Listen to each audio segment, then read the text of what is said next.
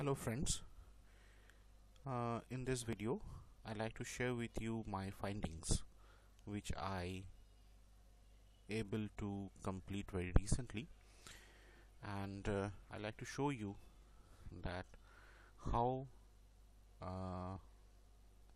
in by AFM analysis we can establish and we can show how the stiffeners can make moment connections more robust. So this is the first example which I have, and in this example you can see that this is a column, this is a beam, and connected with 3 rows of bolts at top which will transfer the tension due to the moment, and one single row at the bottom, and I have applied a very high moment. Okay, this is I have considered the fixity at the top and bottom of this section, and next thing is I have applied a very high moment.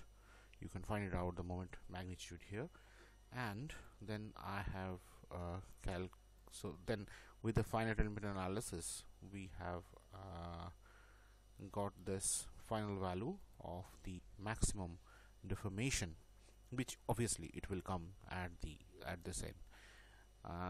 So this is something which we have able to obtain without using any stiffness.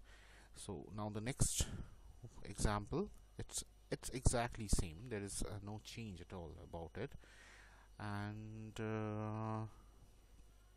but only the thing is that the stiffness are being added here, and okay, let's go to the okay, you can see the fixed supports are same, the moments are also same, there's no change. This is the mesh, and so now I am going to have the total deformation of this system, so you can find it out. The deformation has been reduced.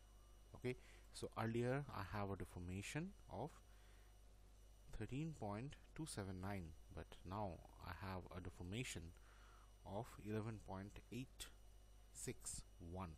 So this is how the stiffness made a very significant role, because obviously if the deformation at this edge is less, so obviously the deformation overall, the deformation is also less in the other parts. So this is all about my findings. If you have any query, please contact me. I will respond you.